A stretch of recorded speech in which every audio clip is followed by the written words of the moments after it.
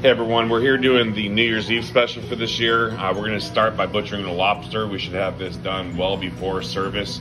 You all have 4-ounce lobster tails, so we're going to take a pair of scissors, and from the back side, we're just going to cut the little membranes, the little joints there on the bottom of the shell.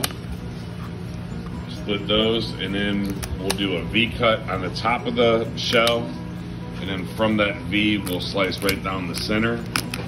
Almost to the tail, just short of the tail.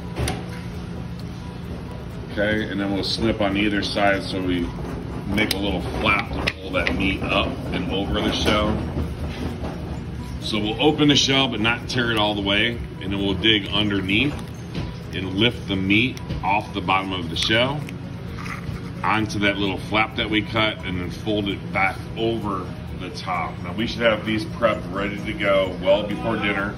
At the very end, we'll take the edges of the lobster tail and press, and you'll hear it click down. That'll make the tail kind of stay out in a fanned out shape. So these are prepped well ahead of time. We're gonna run this all weekend, so get these done, get these thawed. It takes about a day to thaw in the refrigerator, no water thawing, and then we'll show you the poaching next.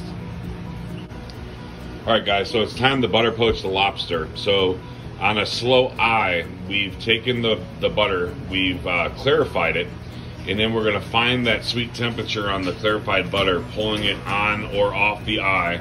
To set that temperature, it needs to be somewhere between 160, 170, no hotter than that. You can see how you have a little bit of movement on the surface of the water. The meat is submerged underneath the butter. That's gonna take roughly about 4 or 5 minutes to poach off. Once that's done, we'll pull it out just to kind of prove that it is cooked all the way through, and then we'll plate the rest of the special.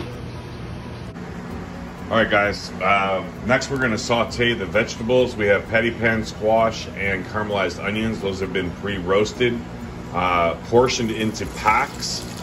We're gonna take that, the recipe will be in the prep system. We're gonna take that squash pack with a little bit of olive oil, and we're just gonna saute that up.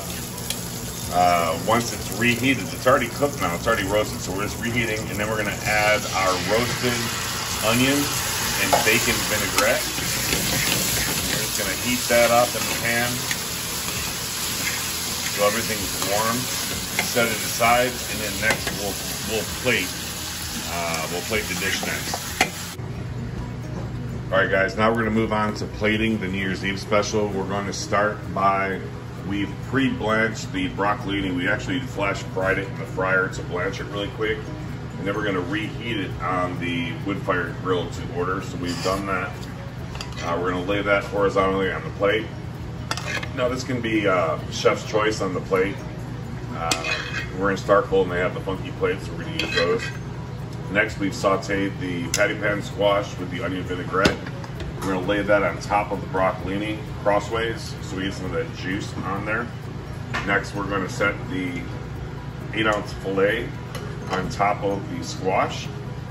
Then going in the other direction, we're going to set the lobster inside the shell, kind of on an angle against the